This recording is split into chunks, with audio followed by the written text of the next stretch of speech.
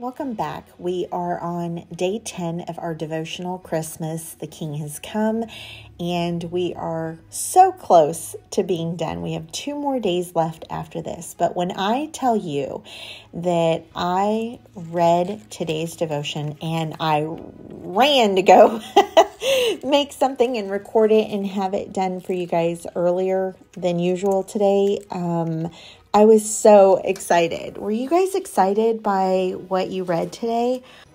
Did you ever watch the movie Braveheart when they are assembled as an army and they're up on the hill and they're like, I don't remember, what does he say? Like, tonight we ride or something like that. Anyways, that's what I pictured with the army of angels. Can you imagine that? Can you imagine that? And it was the army of the great King to proclaim his greatness.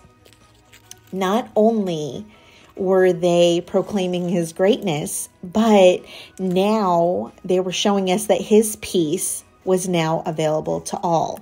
What was once unattainable. And the thing is, you could live your life as righteous as you want, and you could do all of the right things, but we were never going to be close enough to get to God. That's why the Israelites had to perform sacrifices and all the different rituals, was because we were not worthy as a human race. And now God not only sent his son, but he's also giving us all the peace, and all you have to do is accept it.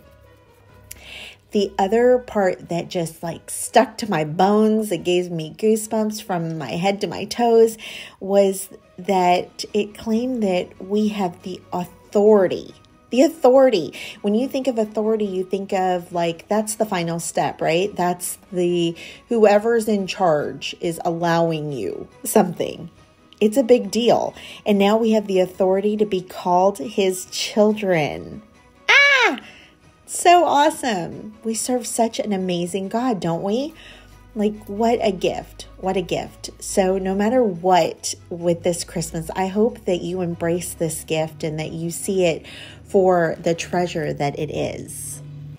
And of course, the best part of this gift is that it comes to you free. And all you need to do is repent and proclaim that Jesus Christ is Lord and give your life over to him, and you will forever walk in his peace.